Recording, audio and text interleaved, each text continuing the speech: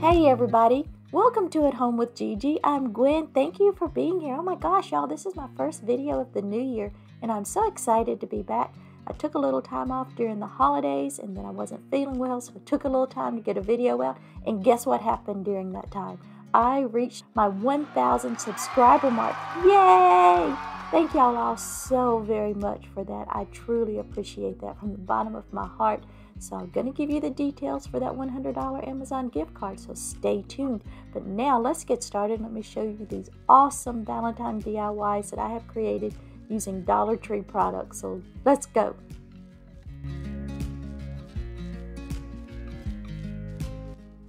Y'all, we're going to be using this sheet of decoupage paper, and it came from Amazon, and this plank, and I believe this came from the Dollar Tree. Not real sure. It's been in my stash for so long I can't remember. And I'm just going to start by adding a layer of Mod Podge to the plank, and I'm just as messy with my Mod Podging as I am with my paint, so please excuse the mess.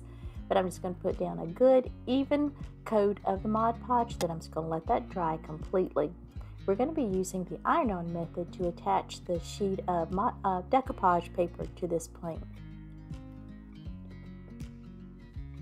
I'm just going to line up my paper, see exactly where I want the placement before I start ironing it on.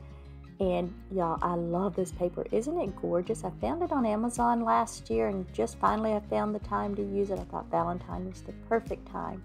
And I'm just going to use a sheet of parchment paper and place that on top of my decoupage paper. And then I'm just going to start smoothing out from the center. Y'all have all seen me do this. If you're new here, hi, welcome. I'm Gwen. Thank you for stopping by, and I'll explain it to you. I just use my iron on the very lowest setting, and as you can see, I start in the center and just smooth my way out. It reactivates the Mod Podge that I have put down on the plank, and then it just makes my paper, napkin, whatever you're going to be Mod Podging, just adhere to your surface. And I love this. It gives such a smooth, clean finish. It's so easy.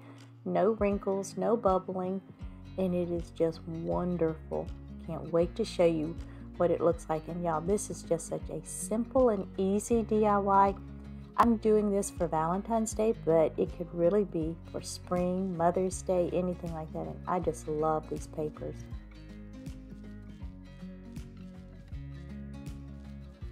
I'm going to use my finger sander to remove the extra paper around the edges because I just love how it looks. It gives such a nice clean edge. But you can use scissors, your X-OXO knife, whatever you prefer. I also had someone ask me where I got my little iron. Guys, I got that from Walmart a couple of years ago, maybe even 3. I will look and see if I can find one and link it down below for you. So just look down in the description box.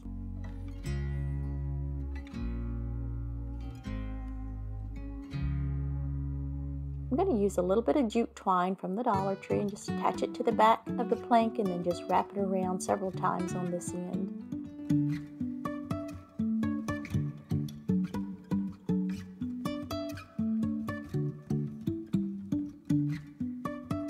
So because this is for Valentine's, I wanted it to have a little bit of a romantic, maybe vintagey look to it. So maybe even a little bit of a shabby chic look to it. So I decided to add some of these pearl beads that came from the Dollar Tree as well, and I did wrap a piece of tape around the end of the twine just to make it go through the holes a little bit easier. And I just made a pattern of 1 large bead, 2 small beads, but you can use whatever pattern that you prefer. Just getting my placement where I want it, and then I'm just going to use a little bit of hot glue and secure it to the back of the plank.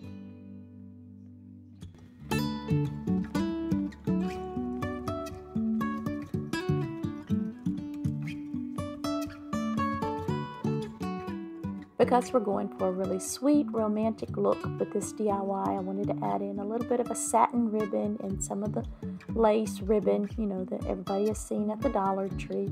And I just made a little awareness bow out of both of them, and I'm just hot gluing them to this corner. You know, satin, lace, pearls, how much more romantic can you get, right? It's Valentine's Day, you can't get too romantic. And I wanted to add a heart in somewhere, so I just took one of these little like clothespin clips from the Dollar Tree and just popped off that little top heart, but it was a little too bright pink, so I'm just going over it with some rose gold pink from Folk Art and then just giving it one coat, and I thought it just went perfect with the ribbon and the roses. It did have a little bit extra that accumulated around the edges, so I'm just going around with a baby wipe and just wiping that off before I attach it with some hot glue. The color of the heart is not coming across in the video, just doesn't do it justice. It's a very, very pretty color and just matches, or rather complements the rest of the DIY so well. But I think this turned out really, really pretty and just so super romantic and just sweet. It's Valentine, so you know, it's supposed to be sweet and romantic, right? But really this could be used for Mother's Day, for spring, and I am loving these decoupage papers. I've got to pull the rest of them out and do some more DIYs with them.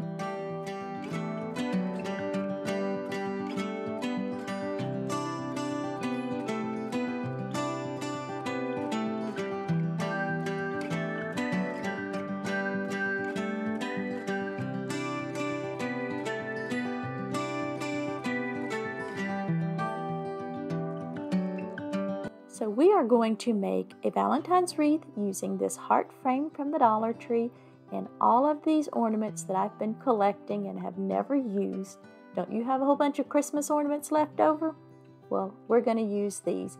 So go pull out your ornaments in your wreath form and let's get busy. I'm going to start by wrapping this pink burlap ribbon around the metal heart frame. I want to give my ornaments a good base or something to hold on to when I hot glue them. If you choose not to, you're more than welcome to just hot glue them directly to the wire frame. But like I said, I want to make sure that they have something to hold on to because I don't want them popping off. I just want to say thank you so very much for subscribing to my channel and helping me to get to this 1,000 subscriber mark. I have been doing this almost 2 years and I don't get to put out videos very often because of my work schedule and work-life balance and all that good stuff, but I am so very appreciative of you for taking the time to comment on my channel, all the kind words, and just you're so wonderful. So I want to give back. As I said, once I reach that 1,000 subscriber mark, and yay, we're there. Thank you. Now the next goal is 1,500. So yay, I know that's a long ways off, but we're going to get there and we'll have another giveaway then. But I just want to give you the quick rules and rundown. I'll have everything down in the description box. And as you can see, the details are here on the screen as well. But to be able to enter, you must be subscribed to my channel. Go over and follow me on Instagram. The link's down below. And say hello while you're there, and also leave a comment on this video answering a question that will be somewhere in this video, so make sure you listen for it. The giveaway will end on January the 27th at 11:59 p.m. Eastern Time, and I'll announce the winner at 10 a.m. Eastern Time on January the 28th. You have 1 week to send an email to me. I cannot reach out to you. But once I announce the winner, you have 1 week to send an email. I'll give you a word that you have to go back and edit your original comment and put that word in there. Guys, it's only because there's so many scammers out there and I want to make sure I give you your prize, not some scammer. How will you know if you won? I will put your name in the description box here in my community tab on YouTube as well, and I will put it on Instagram, so just make sure that you are looking for it. You only have 1 week to get in touch with me, and then I will have to choose somebody else. Excited to be able to give somebody this $100 Amazon gift card, and I'm so very appreciative from the bottom of my heart for you, my subscribers, getting me to this 1,000 mark. Thank you so much.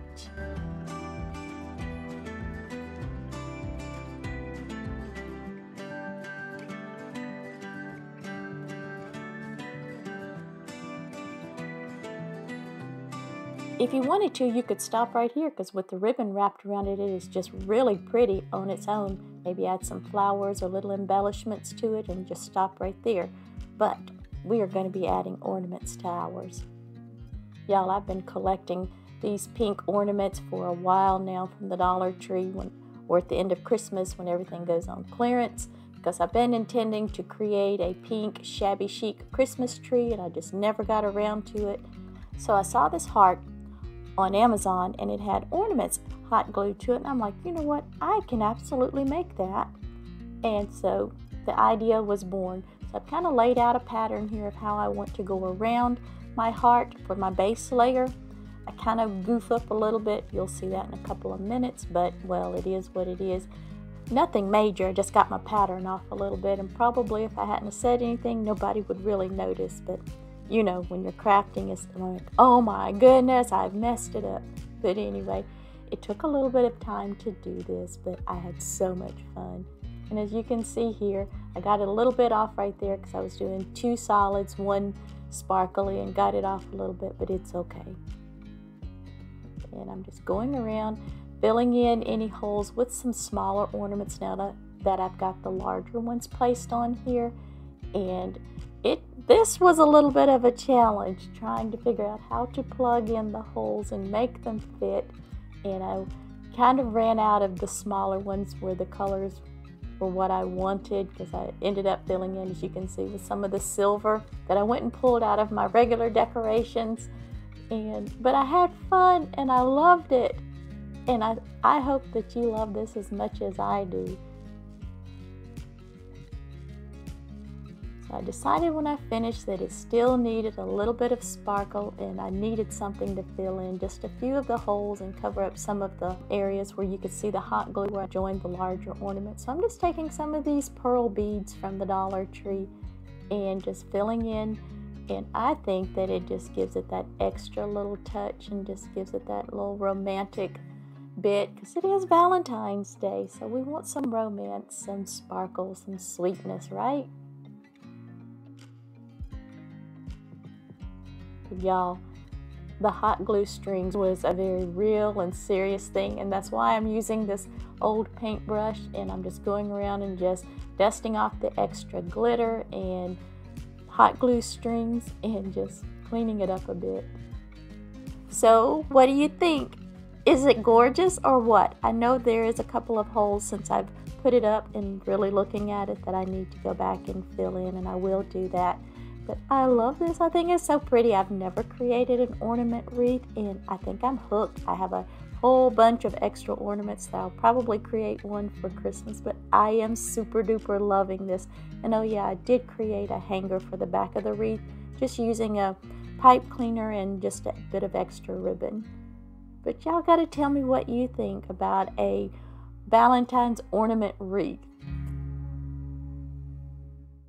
Y'all, we are going to make a cute little Valentine sign using a pizza pan from the Dollar Tree and some Rust-Oleum spray paint in Sand Dollar. And I've taken it outside and spray painted it. I think I give it 2 coats, I believe. And then I'm just going to coat it with some Mod Podge and let that dry.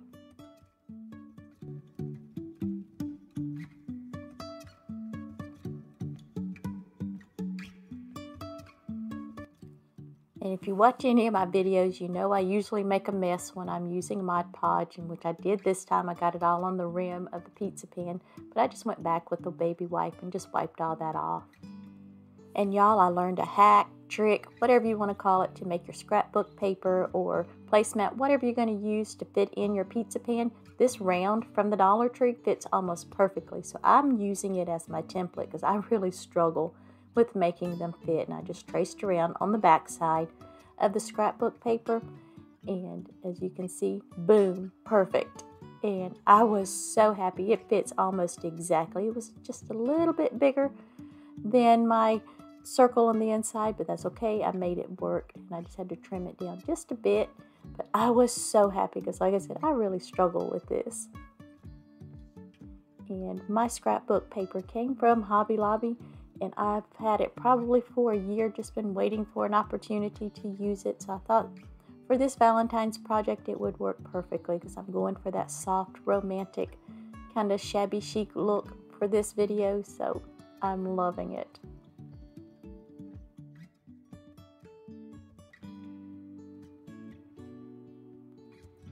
I'm going to use the iron method again with the parchment paper. Just put it down. But I will tell you one thing. This is a metal pan. My tablecloth that covers my table is plastic. Put something up under there because I did melt my tablecloth. Luckily, it did not stick to the bottom of my pizza pan, but yeah, you can see now I put a wooden cutting board under there just to help. But I love this method. See how beautiful it is? It's just such a wonderful finish. I decided I did want to put something on the inside, and I'm going to use pearls again. I've used pearls in the other two DIYs, so we're going to do this one. This is a necklace. I've already cut one necklace apart because unfortunately it's just a little bit short, and I could not find my fishing wire that I use for stringing things like this. Don't have a clue where it's at, so I'm just going to use plain old thread that I've doubled up and a needle to run these little bitty pearls through. And yeah, I made a mess, but what's new with me and crafting? When you're working with beads this little, using a needle to help run your thread through those beads makes your life so much easier.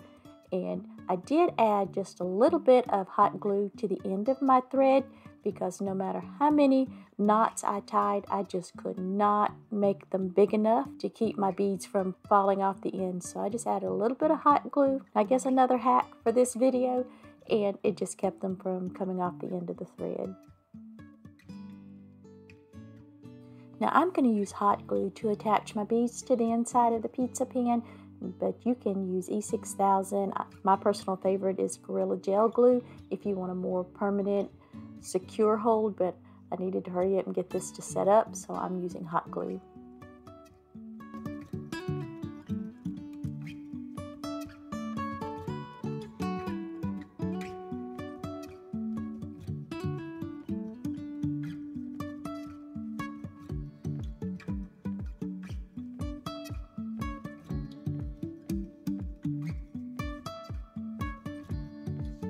I did cut my string a little too short, so I'm just adding in a couple of little beads just by hand and just hot gluing those in. Okay, this is the question that you have to answer as part of the entry for the Amazon gift card. What do you and your honey do for Valentine's Day? Do you go out, or do you stay in, or do you not even celebrate it? Let me know down in the comments. I just used my blow dryer and a paint scraper to remove the galvanized part from the little wooden block from the Dollar Tree because I wanted just the galvanized part to go on my sign. And I'm just adding Gorilla Gel Glue and a tiny bit of hot glue to attach it to the pizza pan. As I'm looking back at this, I really wish I had painted the outer rim of the pizza pan pink instead of leaving it the sand dollar color, because I really think it would have made my pearls pop. I used way too much gel glue on the back of my letters. Y'all don't use that much, but anyway, it oozed out. I'm just using a baby wipe here to wipe up the excess, but it did leave a bit of a residue. Later I went back with an alcohol pad and rubbed over the letters and it just came right up. I made a little double bow out of some ribbon that came from Hobby Lobby. Now this I bought 2 years ago, but I did see this same ribbon there last year, and I think it's just so pretty and it's just soft and romantic. I thought it would be a perfect fit with my project. And I wanted to add some greenery in because I love to add greenery whenever I use a pizza pan for a project. But I thought it was just a little too big and bulky, so I did cut it down some just to make it fit up under the bow a little better.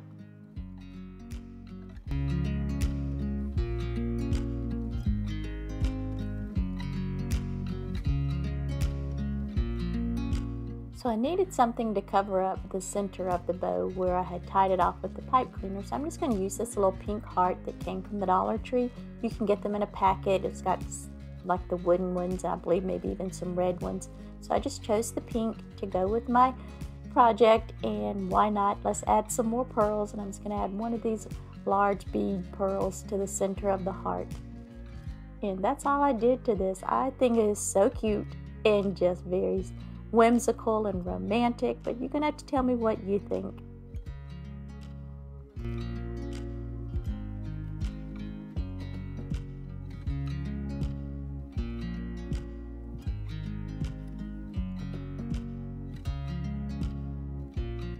Thank y'all so much for being here today. I really, really appreciate you for watching my videos and taking the time to subscribe and like my videos. Don't forget about the $100 Amazon gift card giveaway. The details are down in the description box, and I will see you next time. Bye.